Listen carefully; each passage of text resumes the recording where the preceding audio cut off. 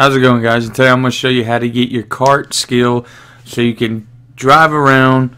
You can give your character a rest if you need to. You know, sometimes you get tired of running.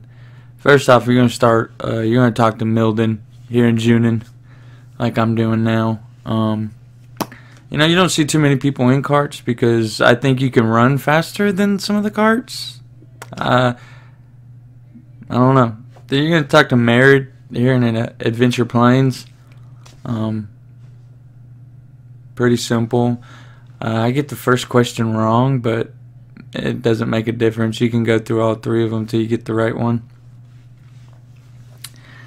Do that, and then you're gonna go to back to Junin. Well, you're gonna go to Junin to go to the Kenji Beach to talk to Luce. I guess it's Luce.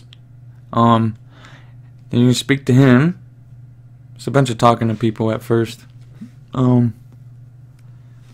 Yeah, but this is gonna show you how to get your drive cart skills so you can ride around in style. It's fairly simple.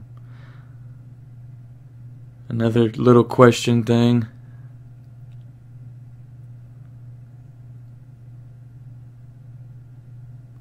Then you go back to Junin and talk to Milden once again. He's going to give you 3 things that you need to bury. You're going to go to the Goblin Cave and just kill the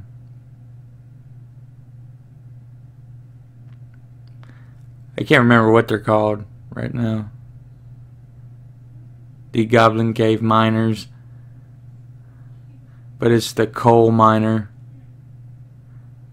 Yeah, the coal miner.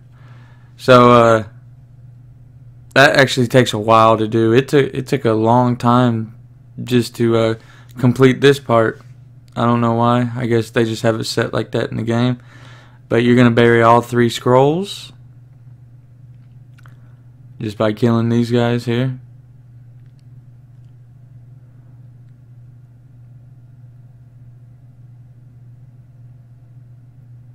And then you're gonna go back to Junin. Talk to Milden again.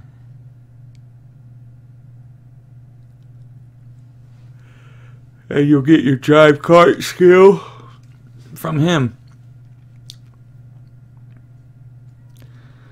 Pretty simple. That last part's time consuming though. Burying those scrolls.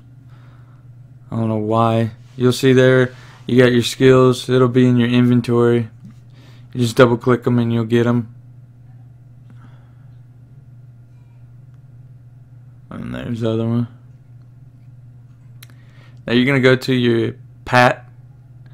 Now I already have the engine and cart frame from some event points I had. I need the wheels though. And you can get your body, engine, frame, and your gas all from Milden here. So as soon as you do get it done, you'll be able to buy a cart and be able to roll around in it. And some of the engines are faster than the other ones. You also got castle gear. And you also have a mount riding one, which I'll do a video on the mount skill later on. I'll show you how to, where you can get your mounts to ride, stuff like that. And here's my panda cart. It's pretty neat. It comes in handy. You can get a back seat for them. So if you got like another character you're leveling up with it, like a cleric, you know, instead of hitting follow, you can just put the cleric on the cart with you and you can just ride together. So that makes that a little bit quicker, easier. Here it is, the back seat and stuff. But yeah, that's about it. Now, like always, if you like the video, give it a thumbs up, subscribe.